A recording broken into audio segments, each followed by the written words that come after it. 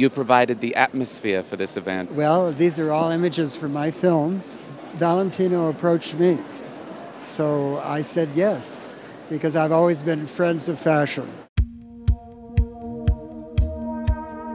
The legendary underground filmmaker Kenneth Anger provided the atmosphere for the latest Valentino show with some of his movies. But what did they have to do with the clothes? The space is kind of elegant, but the installations are kind of dangerous. But we wanted to describe this girl with delicate dresses, with something dangerous inside.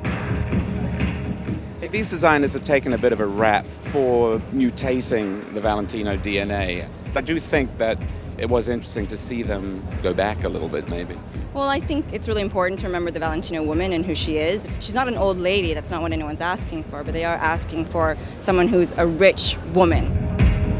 I did really recognize all the DNA of the house, but done with a very modern hand. Everything kept the fragility and the softness of Valentino.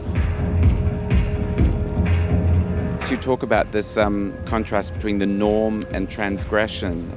In the cocktail dress there were leather, but you don't feel that it's leather. It's kind of chiffon meets leather. It's kind of secret.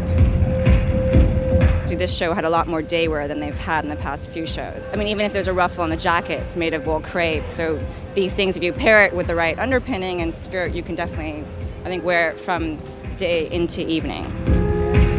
Nice to see the red too. Yeah, I think there is a kind of appeal without being too much frill. It's important to think about what women want.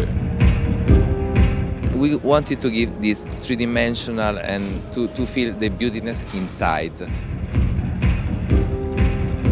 The women don't want to say what they think. And so I think this woman is modern.